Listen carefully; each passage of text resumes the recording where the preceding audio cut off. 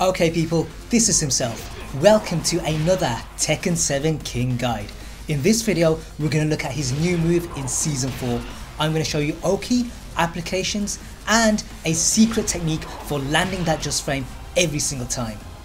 So King's new move is back 3 into 1+2, aka guillotine drop. This is a total of 43 damage, so it's an extra 20 on top of the tall kick. Now once it lands, they're face up feet away, so it's a great position for Oki. Your best follow up is alley kick. This is everything but side roll right, and I think Namco did this on purpose. They didn't want to give us 50 plus damage, because otherwise people would complain. They'd say, oh, it's OP, King is OP, Season 4 is bad.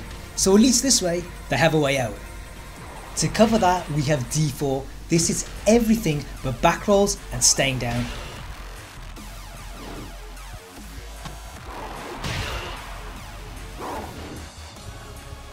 If you get a hard read on that, then you can use ground throws. It is a bit awkward because it takes an age to recover, but you can do it.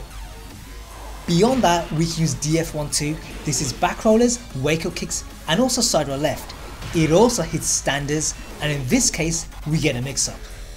Back in Season 3, this would only be +3, but now it's +5, so D2 is guaranteed. We can also use throws against people who hold back.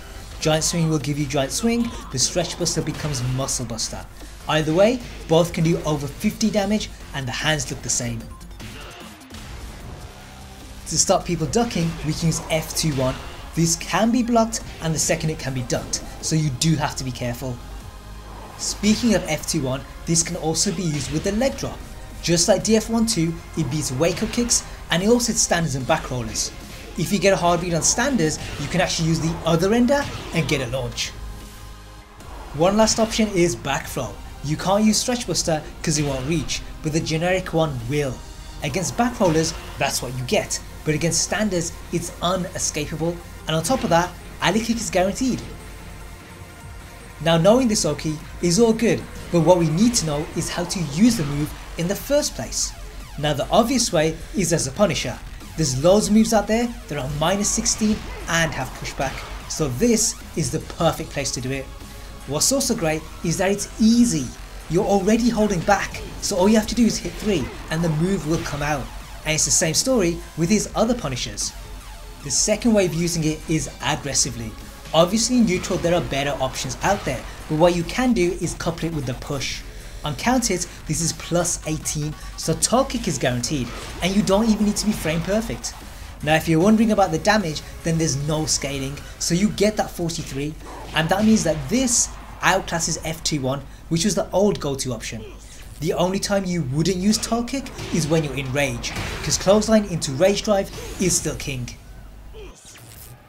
So we have Oki and we have application, but how do we land that just frame in the first place?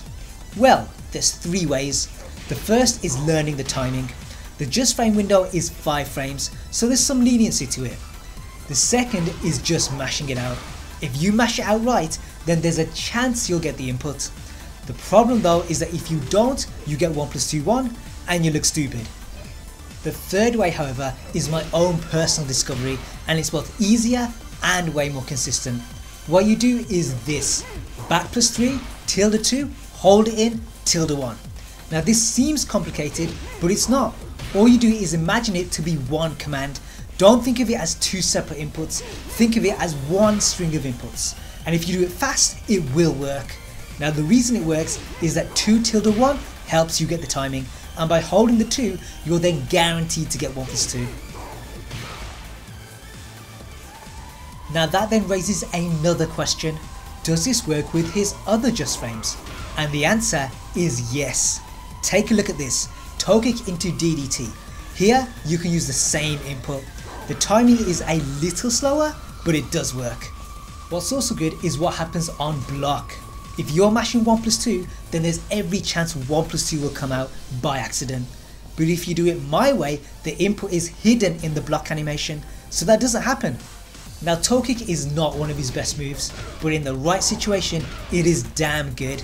When people are scared of throws, they start to duck, so this becomes your best anti-duck tool. It's 15 frames, safe on block, does 38 damage, and an alley kick is guaranteed. And it also has psychological damage because that long animation basically says to them, I caught you ducking and this is your punishment. Now is there another just frame that King has? Yes, Neck Cutter. This is from his mule kick and the same input works. Now back 2 and 3 is not a move that you'll use often, but there is one place, wall combo. People might get up here and duck, and that's to avoid the unblockable, so the mule kick screws them over. If you land it and the just frame, which you now should, you get OK. The best option is probably D4. This is both side rolls, wake up kicks, and forces standards and back rollers to block low. To cover that, we can use DF1. This is safe on block, still beats wake up kicks, and it also clips side roll left. What those options don't do is hit people on the ground, so to cover that we have D3. This also hits side roll right, and it's only -12. What that then leaves is stretch combo, and sadly there's no secret input for this.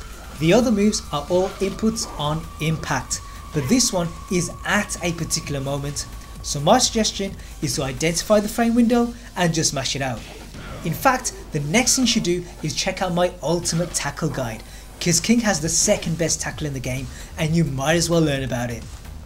Looking ahead, I will be covering the rest of King's changes in more detail, and this will then be followed by Armor King and Marduk, so keep your eyes peeled for that. In the meantime, have fun, play well, and I'll see you guys in the future.